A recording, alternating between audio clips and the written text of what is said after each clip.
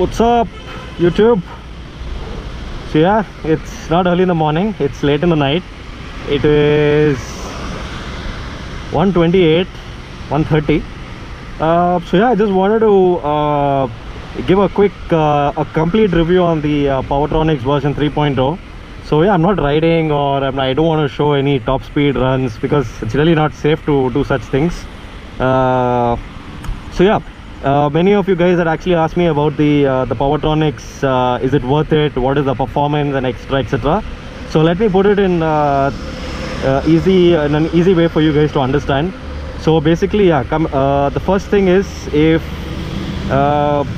you're really not happy the way the power is delivered on your Duke 390, like for example the 2014, the 2013 and the 2015, they are a little bit jerky, and the fueling is not precise.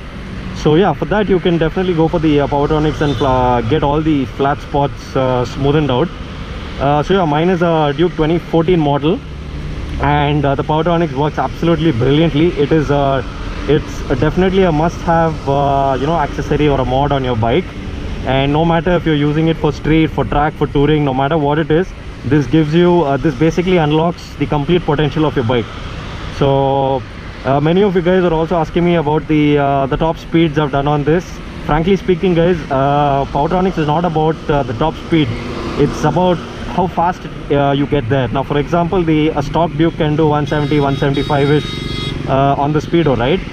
So what this does is, the PowerTRONICs, basically your rev limiter is unlocked, so you can rev all the way to 12,000 RPM, which I know is not healthy enough for the engine. But yeah, talking about top speeds, I've done about the 172, 173. I weigh about 64 kgs. I know I'm light, so yeah, that's an added advantage. Apart from that, if you compare it with the stock Duke which I've done, this has a good lead of about 2.5 bikes when you're actually going full throttle. The power delivery is super linear, and I'm not saying the the jerkiness, the herky jerkiness has been sorted out completely. It definitely has a lot of room for improvement, which I will be working on in the future. As of now, I don't know how you can tune the settings, because I'm not very tech savvy with that. So yeah, it can be connected to the laptop, which goes into the piggy bank, which is under your seat, and you can play with all the settings. So if you guys know how to do it, you guys owning one, you know how to do it.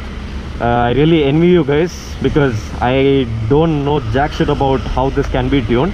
But nevertheless, when I given my inputs, and when I tell the folks at RaceDynamics, see dude, this is what is happening, I need this to be sorted out, they know what exactly I want, and that's how good their customer service is as well. What next? Is it rideable? Is it worth going for it? Absolutely yes. Like I said earlier, this can be tuned to any kind of riding. Say for example, I'm a kind of a rider who loves more of mid-range and the low-end torque. So obviously the Duke 390 has got all that, a stock Duke 390. So imagine you have a PowerTRONICs and you bump that a bit, so it does exceptionally well in the mid-range. I just love the way it pulls. Any gear, it just pulls. For example, if I'm in 6th gear, I need to overtake, I come down to say 50, 55, I open the throttle, it gives a very good surge. And the power is, the old 390s are actually scary to ride, because the power was so abrupt, it just throws you off, right? So guys, apart from the box, you also get a map switch over here. It is actually not a switch, it's more like a clamp. Not a clamp, it's like a plug-in device.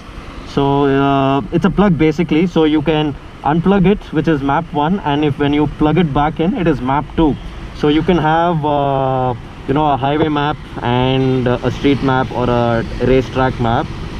So yeah, this is how the box sits inside your under the seat, which goes well with the frame, which is orange in color as well. Vibrations will be there. It's a single cylinder, big ass piston. Vibrations will be there, you can't help that. And yeah, the price is about 18,000 if I'm not wrong. It's within 18-19,000. So if you guys can contact RaceDynamics on their Facebook page, or go onto the website, or I can also leave the contact number for the person in the link in the description below, whose name is Chetan. Very helpful guy. He will help you. And it's not only for the 390 guys, the power bank, shit, what am I saying? Not the power bank, the PowerTRONICs. It's really good. So let it be a Ninja and Ninja 650, a Ninja 300, a Kawasaki 250. They do every bike. They have the piggy bank for all the bikes. So if you guys are really interested, do have a look. And last but not the least, I really do apologize for the guys who have been waiting for such a long time for the review. The reason why I've taken a lot of time is because it's not that I didn't want to do it or didn't have the time to do it. I wanted to spend more time with it to see whether it's actually worth it. Yeah, because I'm not promoting this product, or you know, I'm not saying this is the best just because I'm not paid for it, obviously, because I'm testing it for these guys. But nevertheless, it's a brilliant product.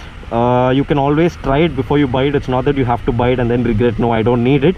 You can always contact these folks in RaceDynamics, tell them that, you know what, I'm interested. They will give you a box where you can try it out. If you're happy, well and good, you can go for it. So yeah, I'm super happy with this, and I'm really loving each and every you know, ride or riding experience I'm having with this little. I'm really astonished with the way, you know, it transforms the bike completely. And there is no way I can ride the bike without this stock 390. Trust me, I just cannot ride it. And the people who have actually ridden my 390, they were like, I mean, you have they have no words to say, you see. So it's that good. Apart from that, it's very easy to install. Again, if you're based in Bangalore, you can head down to their garage, which is in Sajapura, and get it sorted out there. But apart from that, they also provide CDs, manuals, online manuals to see how you can fix it. It's very easy. It takes about 10-15 minutes.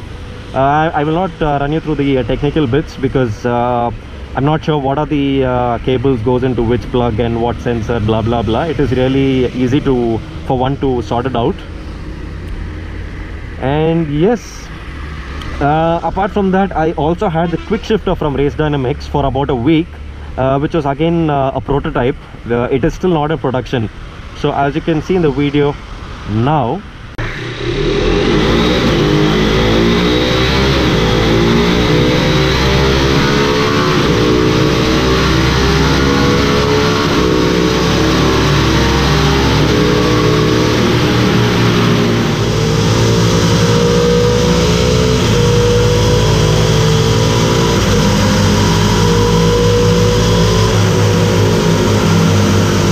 yeah, that was the Quickshifter. Let me know guys, what do you think about the Quickshifter? I don't have it on the bike right now. I did have it for about 4-5 days. It worked brilliantly. So Quickshifter is nothing but clutchless upshift without you know, blipping a throttle. So you keep the throttle wide open and you just keep shifting 1 2 3 4 5 6. So yeah, Quickshifter is something which I wouldn't recommend if you're a daily street user and once in a way touring. It's really not worth the investment because it costs a good 11,000 rupees, just the Quickshifter. So you need to have the PowerTRONICs as well. So yeah, it's again up to you, but I would always say it's a good accessory to have on the bike, especially when you're touring, or the place where it comes very important is your you know, people who are into track days and drag races. It's amazing. So yeah guys, that was my quick full review on the PowerTRONICs. If you think I've missed out anything, I've spoken about the price, the performance. The mileage is the same guys, absolutely the same. I've not seen any dip or rise in the mileage. It's absolutely the same. I get about 30-32 in the highways, and in the city it varies due to the traffic. So in the city I get about 26-28. It sometimes goes down to 22-24. Again, depends on the traffic. But yeah, apart from that, I have no issues with the bike after having this installed. I have used it for a good 6 months. This is the 7th month, and I've done close to 4,000 maybe 4,500 kilometers, and I've had zero issues with the bike with the PowerTRONIC installed. So I would say go for it. I'm sure you will love it. So yeah, if you like this video, give it a thumbs up. If you didn't like it, give it a thumbs down. Tell me what went wrong, and don't forget to hit the subscribe button because I have some interesting videos coming up in the next couple of weeks which might not be related to bikes. You might not see this black and orange fella, but yeah, stay tuned guys. Until next time, peace.